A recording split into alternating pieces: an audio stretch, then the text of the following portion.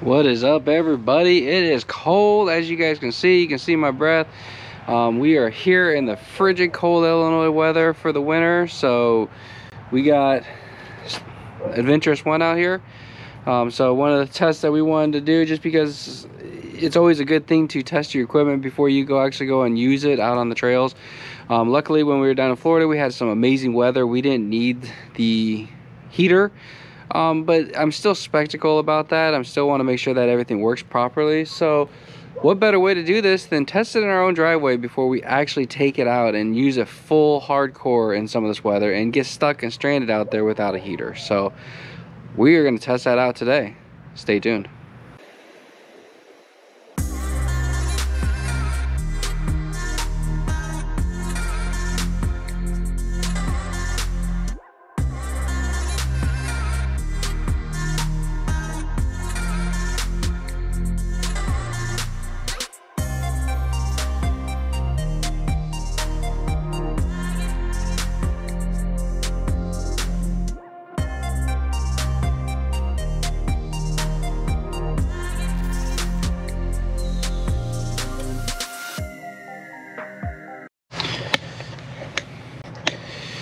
Now, just so you guys can see, here's my phone. I'm trying to get focused in on that a little bit so you guys can see.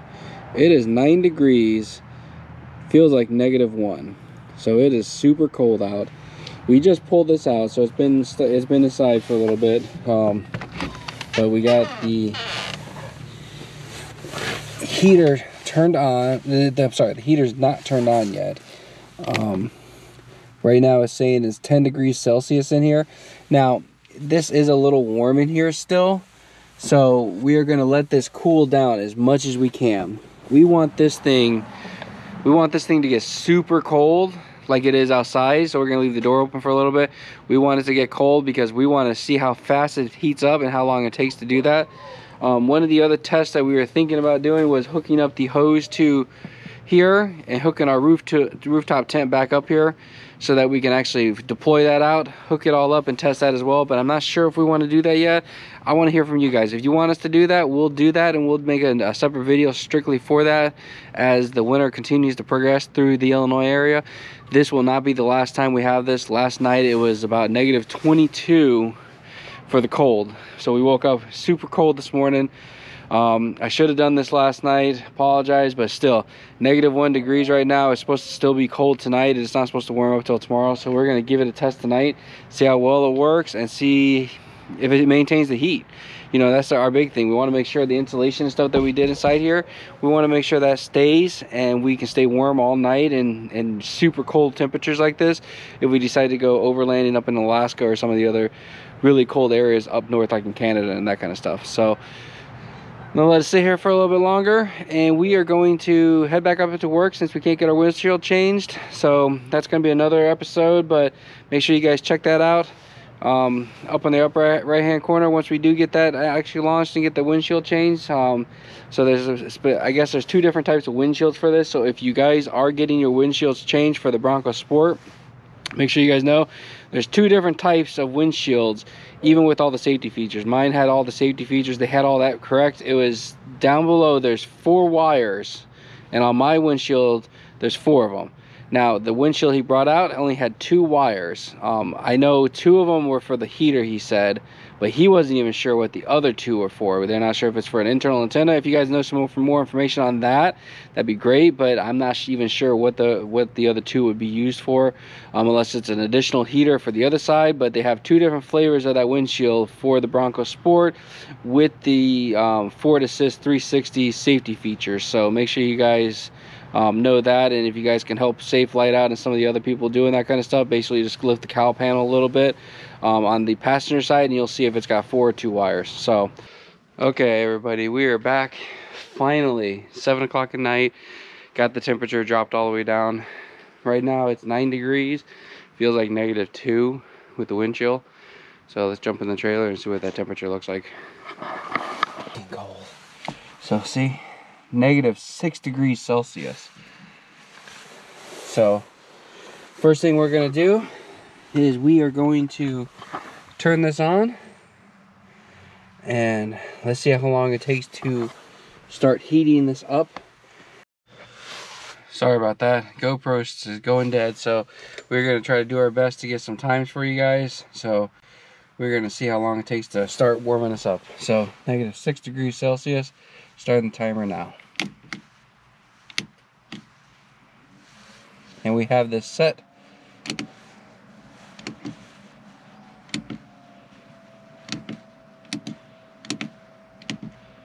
Oops. So it's gonna go to a positive 16 degrees Celsius. So let's start warming it up. So one of the things we're gonna do is we're gonna hang out here. Got the TV going. It's positive 16 still, so we'll go back to the actual temperature. Right now it's pulling a lot of power for here. You can see it went all the way down to 11.82 because there's a glow plug back there. What it's doing right now is it's warming up the chamber, getting the chamber nice and warm so that it can fire off. And that flickering and the noise you can see back there, you hear it? That is the fuel pump starting to inject some fuel into the chamber. Here in a second you're going to see the smoke start rolling off where it ignites out.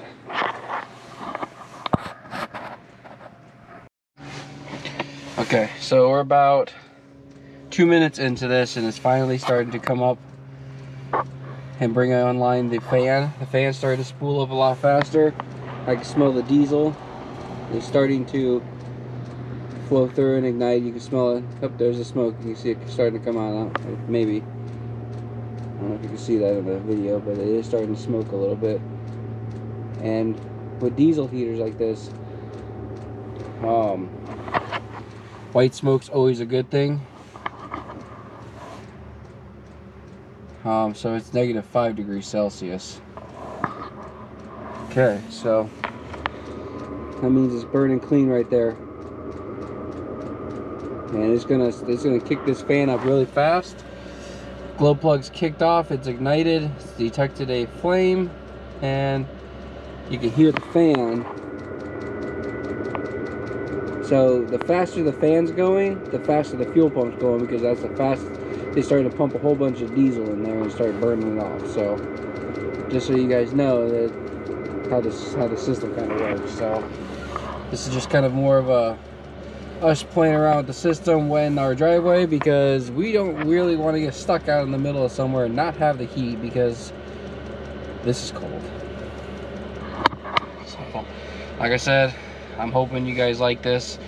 We're going to do everything possible to try to show you guys what this can do, and here in a second I'm getting ready to shut this because I can smell the fumes and everything. So we're going to shut this all up, close it all up, and let it start warming up. So these controls here, if you can see, this here shows the temperature of the burn chamber. Right now it's about medium. Here in a second you'll see the red start kicking on, where it's actually heated up and warmed up to its fullest potential, and it's going to start blowing a lot of hot air. Right now it's kind of warm, not fully 100%, but yeah. And this is only about maybe 4 minutes in, and it starts really kicking up and getting going. Now the only other thing that you would have a problem with maybe is the only other thing that you might have a problem with is in cold weather like this. We did not put any in there, but they have a solution called Diesel 911. It's got a small blend of ethanol and some other stuff in there to help you keep your diesel from gelling up. That's the only thing I could see a problem with tonight with us testing this out, is that diesel might gel up as it's running through there because of how cold it is. But we're gonna give it a shot. That's the whole purpose of this. So let me take you back over here. As you guys can see, we got the red lines now showing that the chamber's to the fullest potential, and we have a lot more heat coming out that vent right there. So we don't have the rooftop tint on, it's just this. So we're gonna hang out here for a little bit, and we'll see you a little bit as the temperature starts to climb up and come up. So okay, just to give you guys a quick update, we are up to -3 degrees Celsius in here now. Now this does take a little bit for it to catch up and get the temperature, but I can definitely feel it down here. There's a lot of heat coming off that vent. Up here towards the ceiling, still really cool. So definitely working. Take a look outside real quick. Still doing really good. You can hear that pump just going crazy right now. We're pumping a whole bunch of fuel in. So -3 degrees Celsius, and we're about 10 minutes into this now, so not too terribly bad. We're gonna make sure it maintains itself and stays to a good decent temperature, so this could be usable at night and in colder weather. So we're at -2 degrees now. Okay, to give you guys an update now, we had to turn that down from the 16 degrees we had it set for, and I turned it down to 10 degrees. So we got it set for, it's at 13 degrees Celsius right now. So we turned it down to 9 degrees Celsius because it's just getting roasting hot in here. So definitely is a really good unit that works really good. And as you can see some icing and stuff here from the edging, but for the most part, it's actually, you know, the door's all nice and warm now and everything's all warmed up. So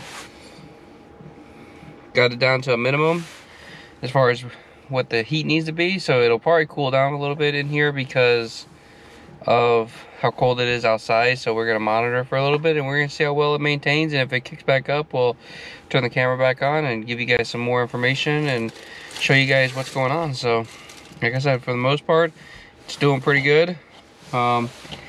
Nice thing about this is it's a dry heat. It's not like the propane, like the liquid propane or anything like that, the radiant heat, where it'll build condensation inside here. It kind of keeps it in a dry environment so that we don't have a whole bunch of moisture and condensation. So that's a nice thing about it. And once it gets up to temperature, as you can see, the voltage goes right back up to where it should be. Right now we are not plugged into anything. We're running strictly off of power, and of course we got the stereo and the TV going and whatnot. So, but yeah, see how fast it's rising still. So good thing is it's insulated pretty good. But you can definitely feel in some areas how it's a little cold around the door and stuff. But I think that's just, you can't really do anything about that. It just needs to be sealed up. Maybe a little bit better, but I don't know how we can do that. This has a rubber gasket between here, but walls and everything are all warmed up now, and yeah, so I think it worked out really good. So just continue to sit here and let it run for a little bit and see how well it works and see how well it maintains its heat at this position, because right now it's at 16 degrees Celsius. It is still pretty warm in here. We might actually open up this fan up here and let some of the heat out a little bit, because it's pretty toasty in here. We want to try to get it as close as possible to the 10 degrees Celsius, so to see how well and see how long it maintains it and tries to keep it around that temperature. So that's the whole goal on this. Is, like I said, we're just doing some testing on this. We want to make sure that everything works. We want to make sure we understand how it works and how well we need it, or how to dial it in so that we are not running into these issues out on the trails and freezing or not even having heat. So like I said, we're gonna play with it a little more, and I'm gonna probably open this up because it's pretty warm in here. So see you in a little bit.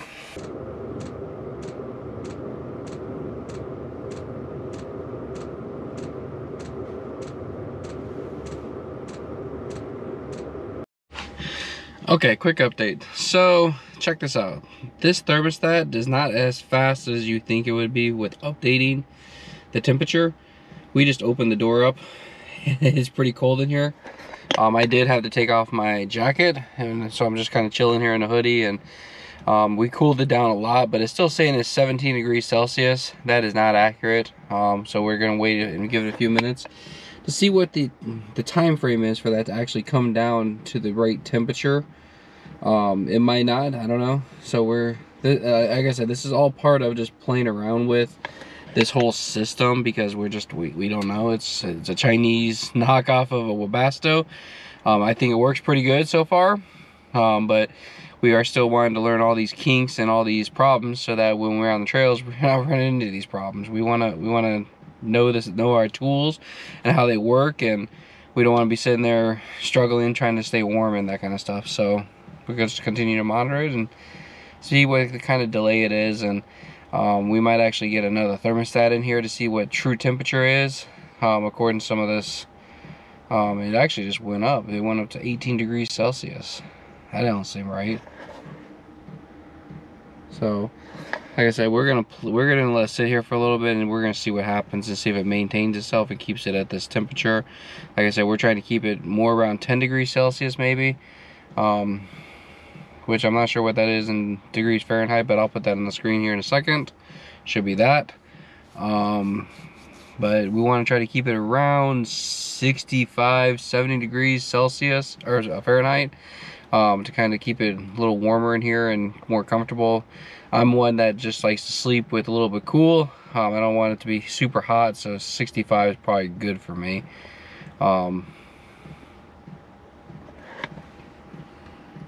GoPro is doing some weird stuff. It keeps flashing really bad. I don't know if it's like, says I got plenty of storage, but yeah, we'll keep monitoring it. Like I said, there she is, 18 degrees Celsius. This burn chamber's still going good, but the fan has calmed down a lot. As you saw from the video, the fuel pump's not going as fast out there. So okay, so we've been at it about 2.5 hours now, just kind of chilling out here, watching some TV, seeing how well the heater works. And we're right around 30 degrees Celsius. Now, it's actually still pretty comfortable in here because there is a small draft over here on the window. As you can see, we do have some leaking going on where some cool air is coming in. So we got some condensation there, but for the most part, it's actually all dry besides around the windows. And you can see down there, got some frost forming on where the seal, it's not sealed up very well, but I don't know. For the most part, I think it's doing pretty good. So kind of helps because this heater runs constantly when it's running. The fan and everything never shut down.